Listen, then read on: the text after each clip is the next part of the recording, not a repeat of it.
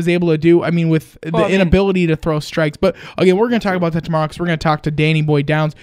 Danny Boy Downs joining us on the line. First off, Danny, how's it going? I'm doing all right. Just weigh-ins tomorrow, so right now I'm just trying to not be as cranky as I usually am. And you talk about weigh-ins.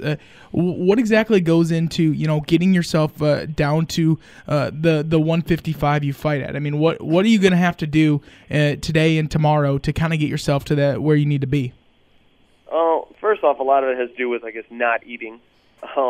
Like the last couple of days, all I really have are like almonds and vegetable juice, so it's not too much fun. I try to get it as low as possible because I don't like spending a lot of time in the sauna, and especially like my last fight was the best I ever felt, and I woke up on weight. I didn't really have to bother with going to the sauna, putting on the sweatsuit, trying to sweat all that out.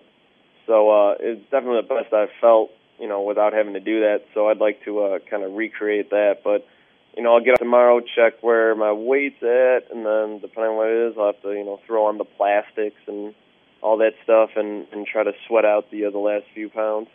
You look at your opponent for your Friday night fight, Tory Bogus. I guess he doesn't have. There's not a ton of stuff out there on him. It's kind of even hard to search him down and find him. So does that maybe put you at a disadvantage, that knowing that there isn't a ton of tape on this guy and there isn't a ton of stuff about him? I mean, he could be a wild card fight for you. Oh yeah, I mean, a lot of these guys that you don't know a lot about. There's not sure what to think. It doesn't help me to watch YouTube fights of him from 2 years ago. But again, that's what I had to deal with the early part of my career.